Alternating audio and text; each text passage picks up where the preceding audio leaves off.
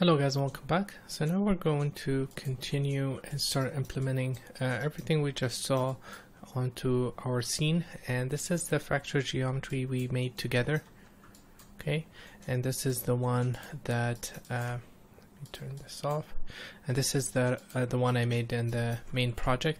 And as you can see, the main difference here is that the front wall has more pieces, but overall they're both very similar. Just this one has less pieces here, and again this is just something that we have to iterate over. I'm going to use the original geo for consistency, and so that I can try and get the same result at least here. And I did set up few things. Main one is this simple sim, which I'm still making changes to, and this is the scene from week 2, and I had the dot network at the upper level. I simply copied this and paste it inside dot network, and then I brought in my original Kong with the scale and everything and positioning. And my spheres are not as good as the one we made together, but I'm gonna use these guys. So that's our sphere geo, and then I scaled the geometry 20 times, so it's about 100 meter in terms of width, and about 60 or 50 in terms of height. And let's see, and I'm assembling it, packing it. It's already named and everything is ready. I don't have to do any of that. And then I connect the JSON SOP, and let's create a wrangle node and set few attributes, primarily the constraint name and the constraint type.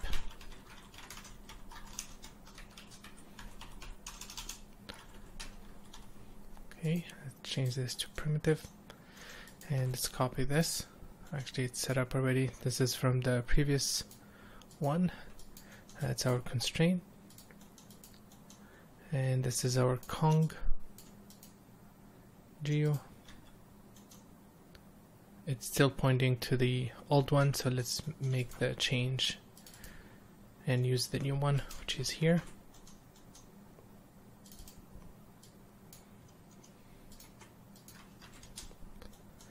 And this guy, yeah, this guy is set up correctly. And let's set few more attributes. So I want to set the active attribute equal 1. And let's make sure this is a primitive, yeah. And let's group few areas.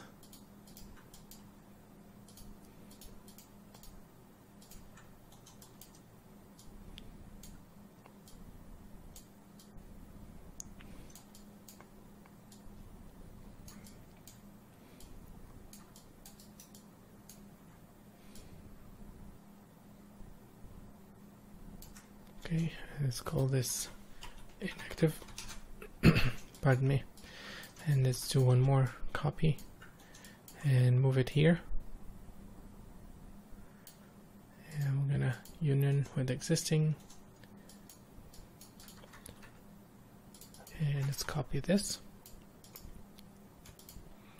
and group is inactive, and these guys are 0, and let's set this to 1000. And let's save the file. Week 3 v2, and let's hit play.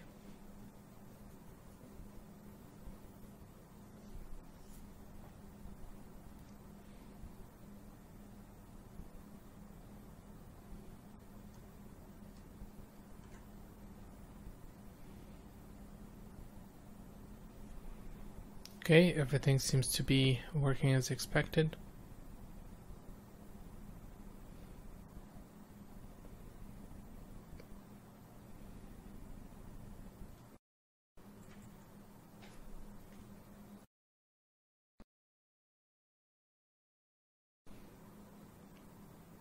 Okay, so I think yeah, ran out of memory, and the recording is probably interrupted at one point. So I'm gonna pause for a second, and I will reopen the scene again. So we're back, and this is the scene that we just saved together, and it's creating graphs again. Okay, let's try and sim this again. Change this to flat shaded, and let's hit play.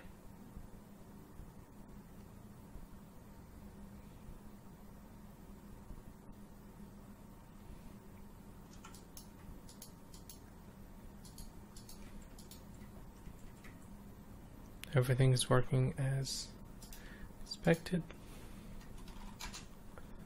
And I'm gonna keep an eye on the memory usage. This is the total memory, and I have 64 gigabytes. I should need more than 32 in this case, but who knows.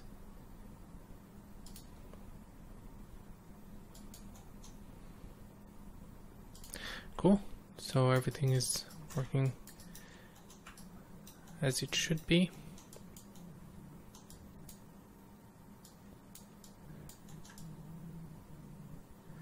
And I'm gonna set up some more the constraint system that uses the mixed idea, the mixing between the glue and the pin. And I wanted to show a feature in the viewport. So first of all, it's tinting. Houdini 17 has this tinting back faces, and I'm gonna ignore that for the time being, so turn off tint back faces. And with destruction, you have to always use either the colors to visualize or separate the pieces so you can see them. But there's another helpful option here called under boundaries. I'm gonna change it from off to all views, and this is going to show the boundaries of the geometry of the pieces, and that's basically all the crack lines that we have, which is cool. Okay, so let's continue, and I'm gonna copy some stuff from the previous file that we did with the mixed constraint. So these guys, this setup, I'm gonna copy all this, and I'm gonna be copying stuff from the file. Whenever I do, I'll bring it, but everything we've went through and created already. So let's change this here. I don't need this. And let's take a look at this guy. Okay, so first thing, I want to add a random color based on the seed number. So I'm going to create a random node and say it's a color. And let's connect that. This is going to show us how the pattern looks like, and then let's remove that, and then with the separation we can see which one is which. So right now we have we need to work a bit more on the pattern itself. So let me turn this off. I don't want to drive the frequency with the noise yet. And let's take a look. It's really easy to see when we separate the centers where the primitive where the seed number doesn't change. This gives us a very good indication of the cluster size. And let's go back in, maybe increase the scale a bit. I don't want them to be too small. 2.5.22, something like that, and we're going to use that for now.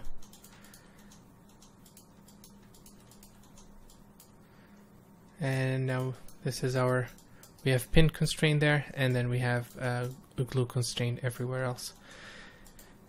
Okay, so let's copy the bending as well from this setup. So I'm going to copy all these guys. Let's go back here.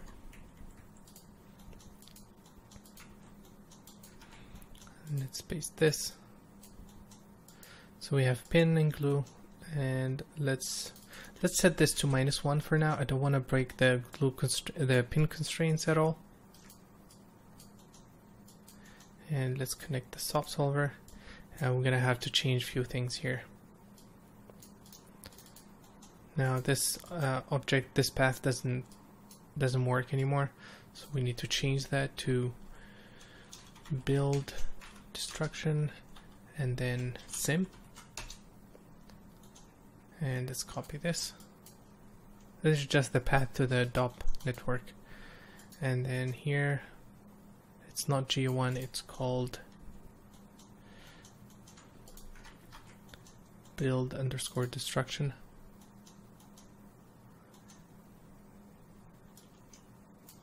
That. And that should bring the RPD. And let's set some break-in rule. Let's increase this so it's easier to spot. And we also have this, and I'm gonna keep that, it's fine. And let's take a look. Ground is quite big.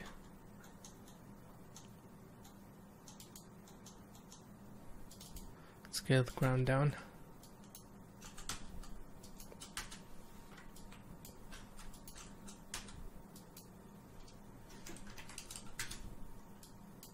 Something like that. And let's hit play and see what we get.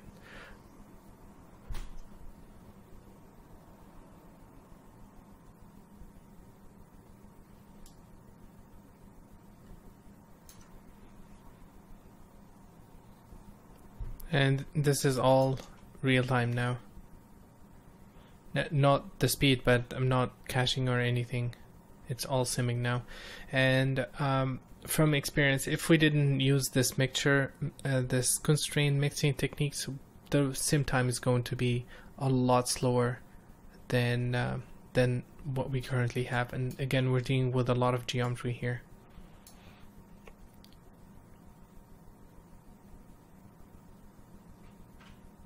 Okay, it's working. And you can see this part, you can see the connectivity between everything.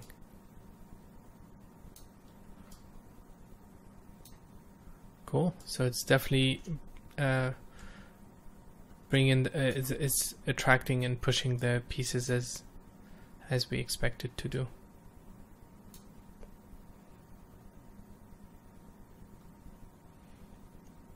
Yeah, this is definitely very, very cool. All the resistance here that we're getting is really cool.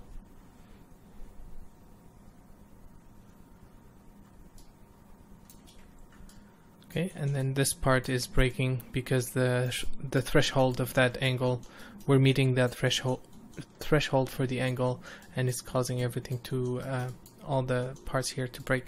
Now I'm gonna lower the glue constraint to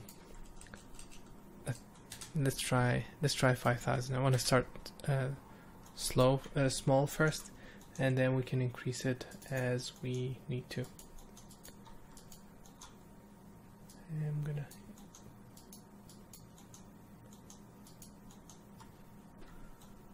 okay, let's hit play.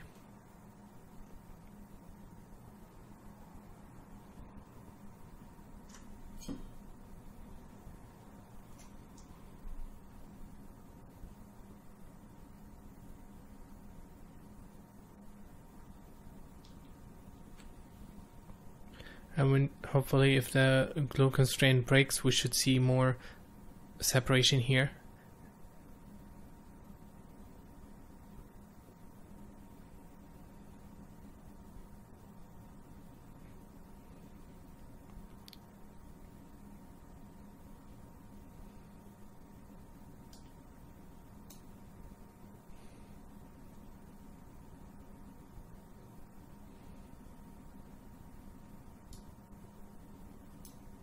I wasn't expecting this result, but let's see how it's going to behave.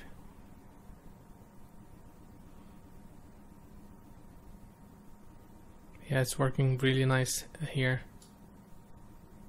It's looking pretty cool. Getting all this deformation, this bending. And this thing is just a viewport display, it's not the actual geometry. So in this case, we need to do different multiple wedges and figure out what's the good angle, what's the right angle that we, what's the right angle value that we need to use to get these guys to break and not just deform like this. But I think we're very close already with these values.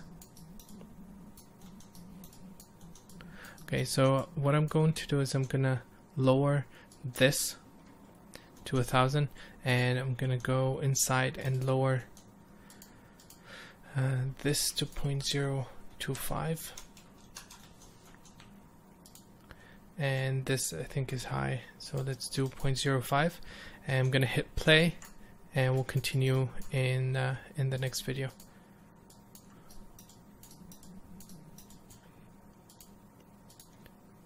Cool. Thank you guys for watching, and see you in a bit.